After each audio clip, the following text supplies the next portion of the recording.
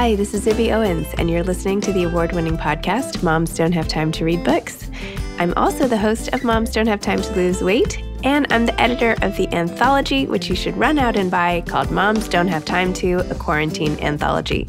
All proceeds of that book go to COVID-19 vaccine research. And I'm the editor-in-chief of Moms Don't Have Time to Write, a new publication on Medium, and we're accepting submissions, so please send your personal essays there. And if all that isn't enough, you can follow me on Instagram at Zibby Owens, and my website is zibbyowens.com. Okay, now back to this amazing podcast. Amanda Fairbanks is the author of The Lost Boys of Montauk, a true story of the windblown, 4 men who vanished at sea, and the survivors they left behind. Amanda and I actually did this podcast in person, one of my first in-person podcasts since the pandemic. So we were very giddy to be talking to a real-life human being for this podcast. Amanda is a journalist and author who has worked in the editorial department of the New York Times as a higher education reporter at HuffPost and as a staff writer at the East Hampton Star. Her writing has appeared in the New York Times, the Boston Globe, Newsweek, the Atlantic, and the San Francisco Chronicle, among other publications. A graduate of Smith College and a former Teach for America Corps member, she has 2 master's degrees from Columbia University's Graduate School of Journalism. In May of 2021, Gallery is publishing this book. In fact, it came out 2 days ago. The California native lives in Sag Harbor, New York, with her husband and 2 children. Welcome, Amanda. Thank you Thank you so much for coming on Moms Don't Have Time to Read Books. For having me. In person for the first time in a year and 6 months to talk about The Lost Boys of Montauk. It is such a pleasure to be here, and I'm such a fan of yours, so thank you. Oh, I literally devoured this book. And as I was just saying to you, I wanted to drive out and go see the memorial. And I went all over the internet looking for pictures. And this story alone and the way you told the story was just so immersive and captivating. So tell everybody how you found the story, your connection at the Star, of course, how it all evolved, and how this whole book became what it is. Absolutely. So I'm a longtime newspaper and magazine writer, and I've worked at the New York Times, I've worked at the Huffington Post, and we were living out here. We tried living here for a year, sort of as an experiment year-round to see if we could handle it.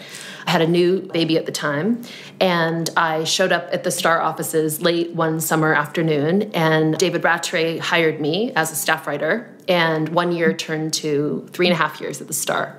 So I wrote feature stories and investigative stories and profiles, and I had never before worked at a small town newspaper before.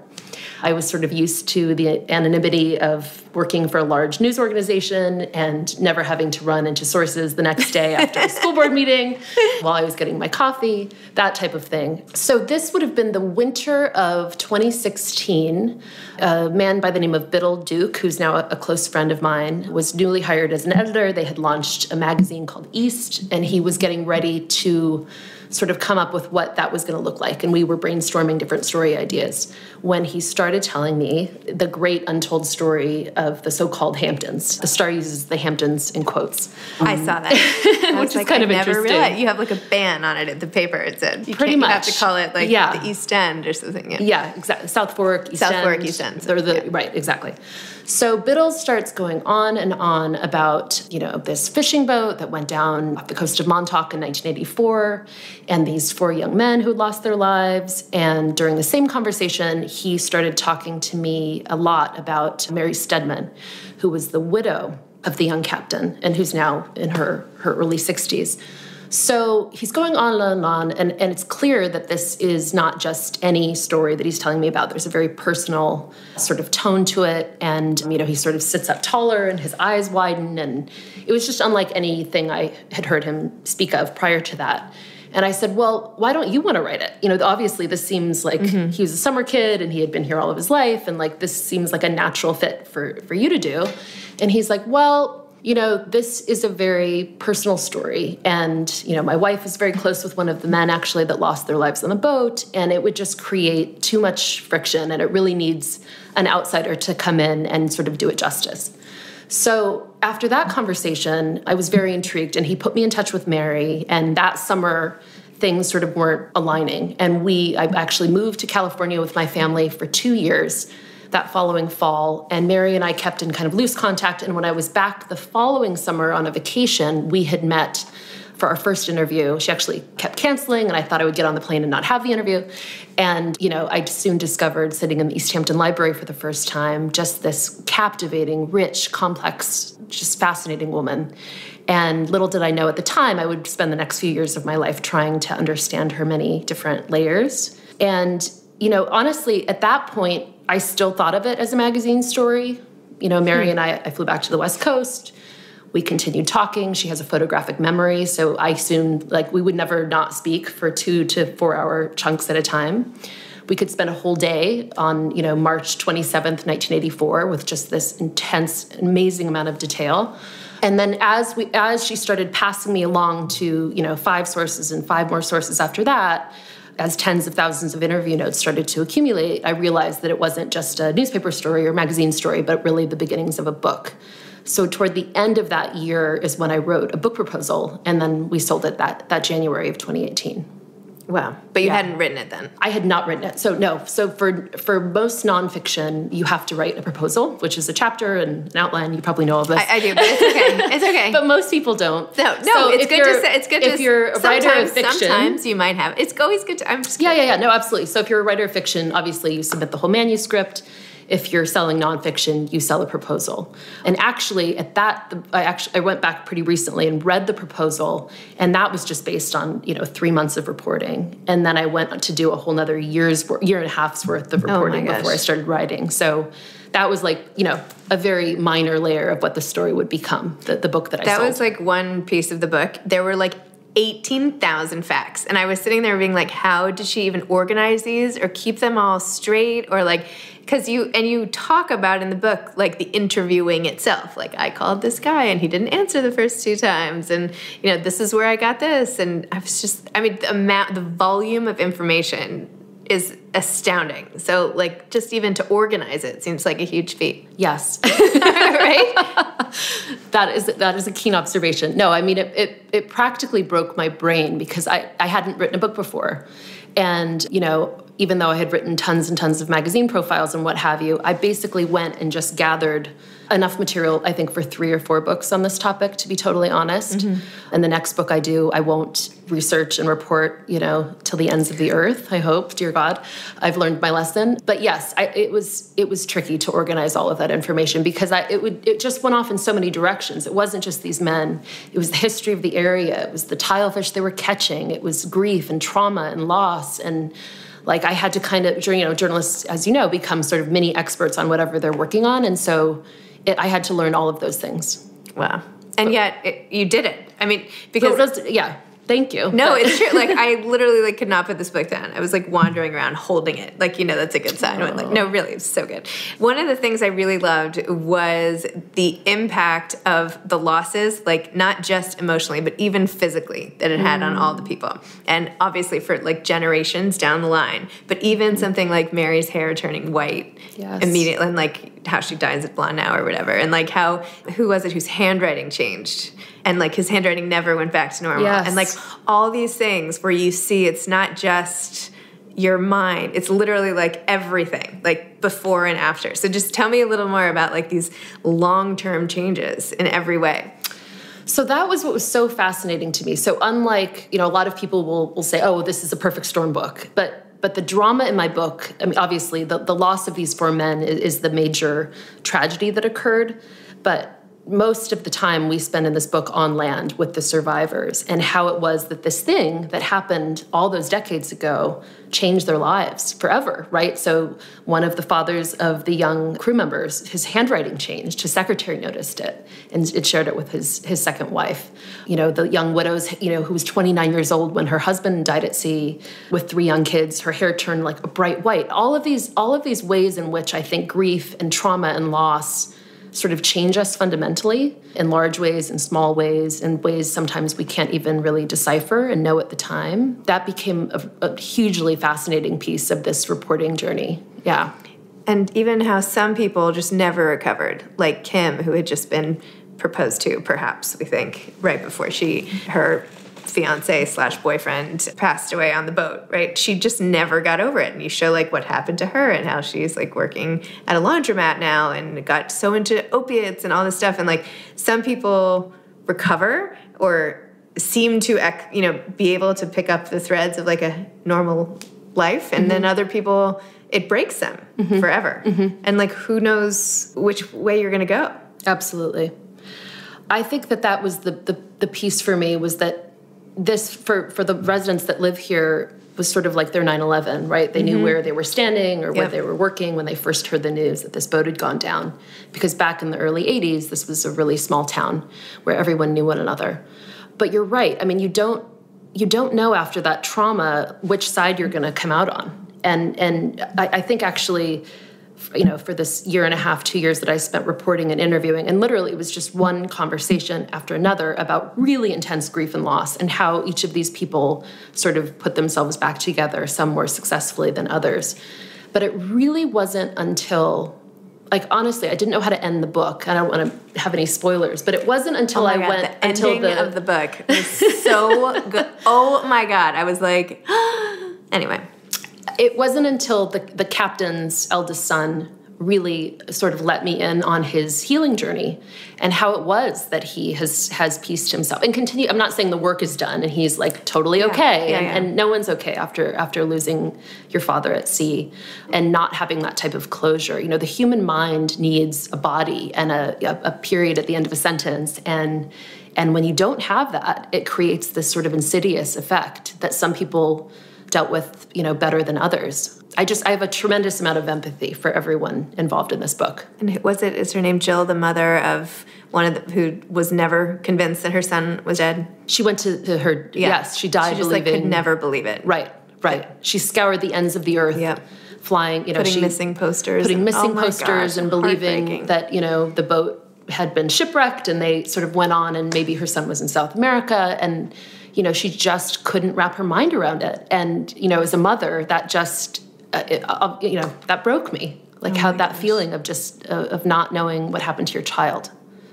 Yeah. And then there was the whole like fishermen and Montauk community that like rallied behind Mary and rallied to like even the search and rescue that you talk about and like not giving up and raising funds to like keep going even when the Coast Guard gave up and like the commitment and loyalty, and the fact that so many of the same community felt like maybe the boat wasn't really up to snuff, but what were they going to do because like Mike had already bought the boat and, now what are you supposed to do? So that also goes to like, how much are you supposed to get involved in your friend's business? Right? I mean, it's like so much of like what happens to a community. I don't know, just, yeah.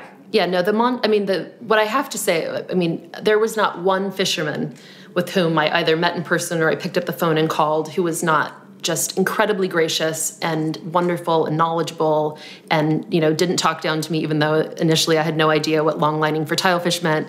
Just really incredible people. People who become fishermen are not doing it for the paycheck. They make a decent living, of course, but they're doing it because it's their passion and they love it. And it just... it came across time and time again that this was a real community of men, largely, that, would scour the ends of the earth to find their tribe.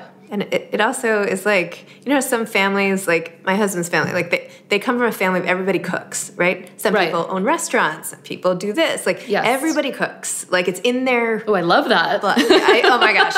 This is why I'm like, my pants are all different size now. Thank you very much. But yes, it's amazing as a wife to have as a perk. But like that's sort of in their family DNA. And in here, like some of them had like seafaring men as part of their DNA, right? Like they come from like a line of fishermen or they like that. It seemed like so part of who they were is like be on the water, either like surfing or fishing or whatever. I don't know. It's like the most elemental things, right? Like water, food, right? It's right. And yet not everybody falls into one of those categories. So no, and in some ways they all reminded me of kind of like the classic, American male that's like, attached to the natural world and, idealistic and searching for their identity in a real way, in a way that requires, brute strength and real intelligence and paying attention to, shifts in migratory patterns and all sorts of things that I'll never understand, to be quite honest. Yeah.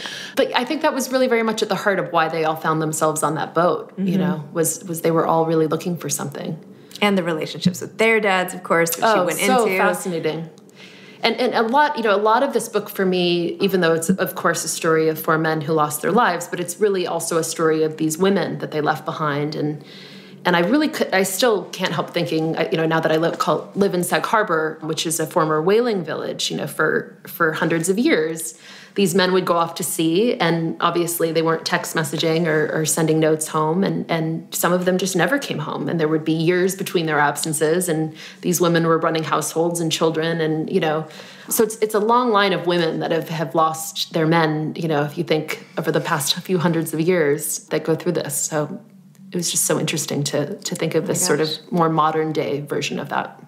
Even like all the signs that you wrote about, like all of the signs that like Mary got when these people who dreamed about something related to this before the big like shipwreck happened, and like I don't know, it's just like all this like premonition. And I feel like many times people must have commented to you, well, I mean I know they did because you wrote that they did, how like there was this witchy element to Mary who was really like the central. I feel like she's just like one of the central characters in the story, really. Like, what do you think about that? Do you think she was like, there was a witchiness? Like, did you get that vibe when you met with her? I do. And I think people use witchy sometimes as sort of a put down. And I mean it with deep reverence. Like there is something truly captivating and sort of otherworldly about her.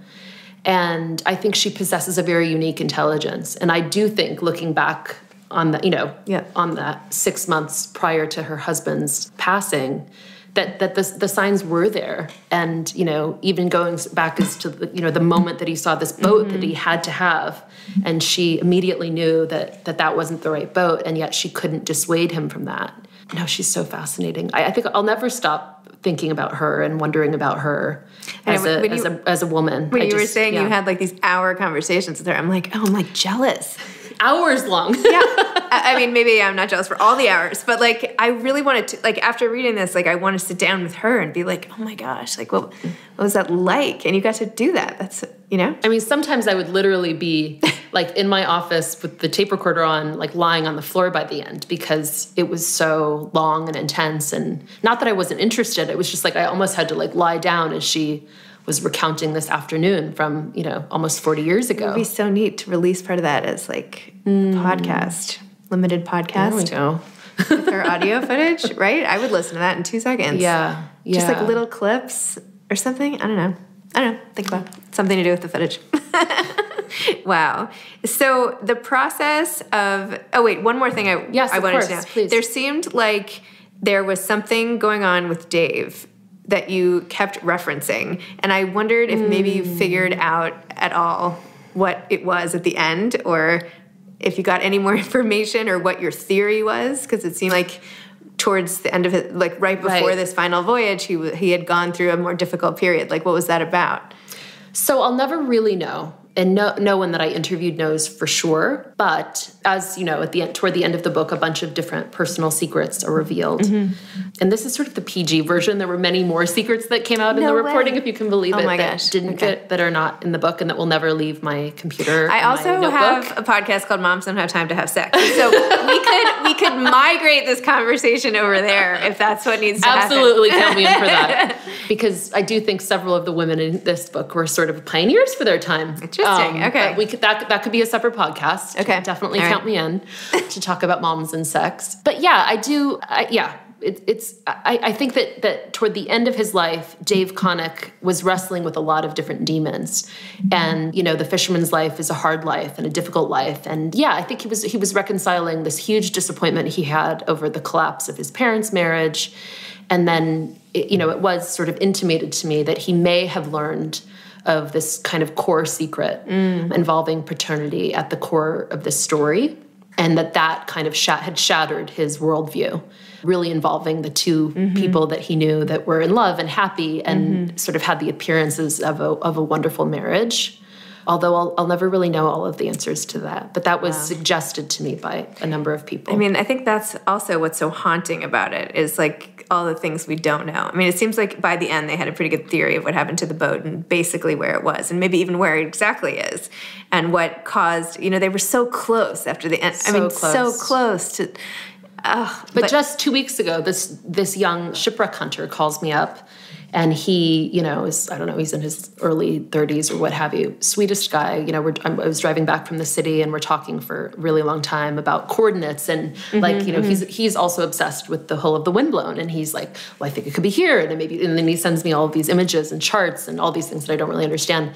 And I said, well, he's like, so I want to go out diving with my crew this summer. And I was like, well, I have to be on that boat. Like, totally. I mean, I'm not going down until, to dive, but the mystery of this story, continues. And I think that there would be a lot of closure to find, obviously, pieces of the boat turned up during the search, but the actual vessel itself, I think, would provide a tremendous amount of closure. Now I'm seeing this more like Titanic, when like someone's on the boat and the divers go, and like you're actually the character. It's like the Amelia Earhart one as well. Yeah. I didn't see that. Did I see that? Or the Titanic. It's the same guy that found Titanic that is looking for Amelia Earhart's body or remains of her plane, which they think went down. Yeah.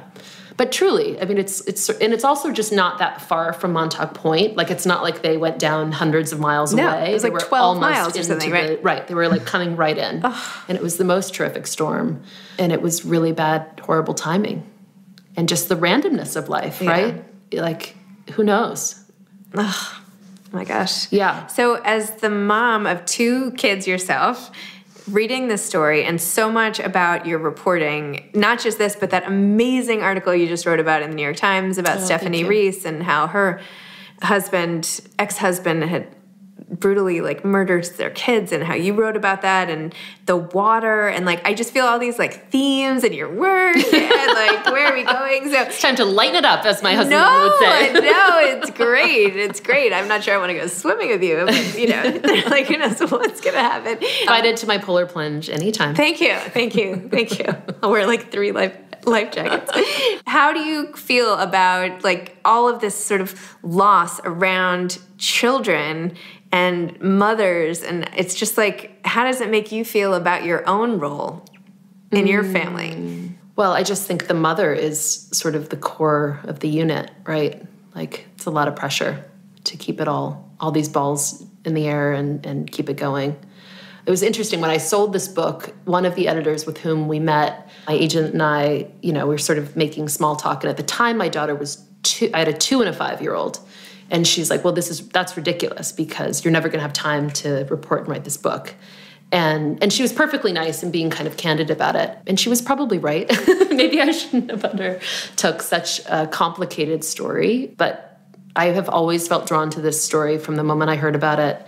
And I think increasingly I just want to do work that I feel connected to in a very personal way, that does involve healing eventually. That there's a lot of darkness, but there has to be some sort of sliver of light that, we kind of keep going, and that we're all, I do think these stories help us to feel less alone.